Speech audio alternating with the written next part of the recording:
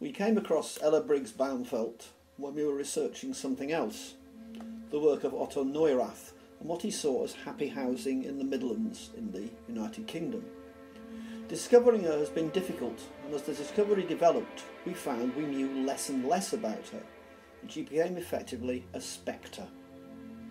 She has a predictable and unexceptional early life, a life typical of a Jewish girl in Vienna in the late 19th century. A life that would have been expected to lead to marriage and to children. Her education includes time at the Viennese School for Women's Education. Her life doesn't develop in this way. She has a desire to enter a profession, almost all of which were barred to her.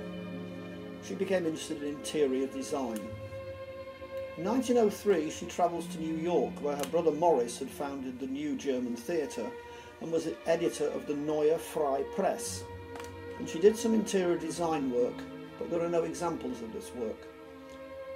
In 1907 she marries Walter Briggs, and in 1912 they're divorced.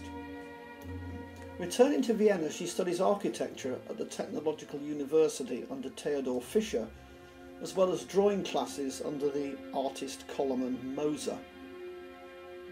She qualifies as an architect in 1921 and becomes the first woman member of the Austrian Association of Engineers and Architects.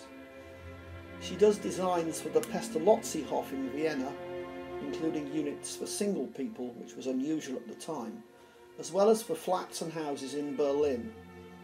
The aesthetics of these were basically Bauhaus. Returning to New York in 1920, she works as an architect in both New York and in Philadelphia. For whom we do not know, but possibly for Kahn and Gregory. Maybe the more famous Louis Kahn. She produced a substantial number of housing designs and writes for both professional and popular journals about housing.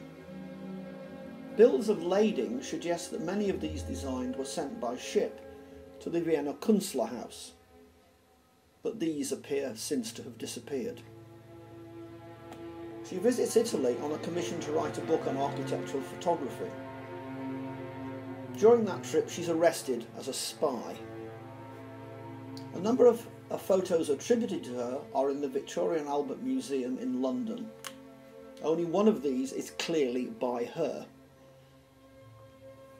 In Vienna in 1930 she continues to design and write about housing, and in Berlin works on the 1931 Berlin exhibition. Her role seems to be about how to use photographs in exhibition spaces, which make her an early exponent of exhibition design philosophy. She flees to England in 1936, is interned and is only given English citizenship in 1947. She works with the Austrian philosopher and sociologist Otto Neurath on the planning of the new Stowlawn estate in Wolverhampton. He had been employed there as consultant on human happiness. Neurath dies in 1947, and Ella continues to work in Stowlawn, designing a series of 160 houses. She also works alongside Neurath's wife, Maria Reidemeister.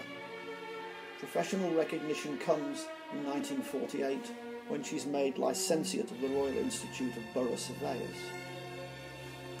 For 5 years between 1948 and 1953, she helps her brother Fritz with compensation claims for restoration of properties and effects stolen by the Nazis. This claim seems to have been unsuccessful. From now on, her life becomes less and less clear. She seems to have a spectral existence manifested through the lives and works of others. The lady vanishes. This is her house in London. We know she practiced architecture at least from 1953. We know she worked on social housing projects in a number of London boroughs. But there seems to be no information of where she worked or whether she practiced on her own or in a group. She has a room named after her at the University of Vienna. She has a type font named after her, Bella Black. The artist Isa Rosenberg designs an exhibition about Ella entitled 4 Shadows for E.B. One of the few documented images of her work is, strangely, given that most of her work was on housing. A design for a margarine factory, published in the appropriately named Forgotten Architects.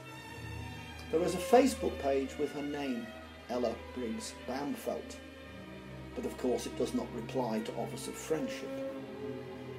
Requests for information to organisations interested in Jewish refugees from Nazi Germany coming to the UK, there is little information. In fact, there are no replies from those requests for information by email or other ways of communicating. For 18 months we have delved into the life of Ella Briggs-Baumfeld and have found that as we move through her life things get more and more vague and inconclusive. We are haunted by this.